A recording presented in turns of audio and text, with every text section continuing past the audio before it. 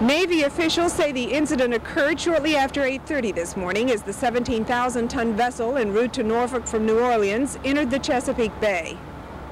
The Navy vessel, the USS Francis Marion, suffered extensive damage to its starboard side. Although some flooding also occurred, it was quickly brought under control by the ship's crew. The Marion then continued to the Norfolk Naval Station under its own power, where the job of clearing the wreckage and estimating damages began.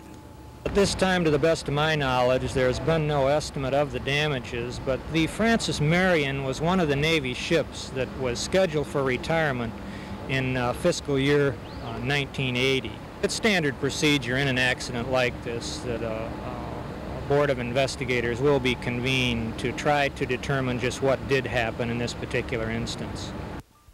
The Greek ship Starlight, a 15 by 15-foot gash in her bow, remains at anchor off Norfolk. The vessel was outbound from Baltimore when the collision occurred. The injured men were taken by Coast Guard helicopter to the Naval Medical Center in nearby Portsmouth. They were identified as Commander Donald Miller, the Marion's executive officer, and Lieutenant Commander Robert Leary, both of Virginia Beach. Martha Graham, Area 10 Eyewitness News, Norfolk.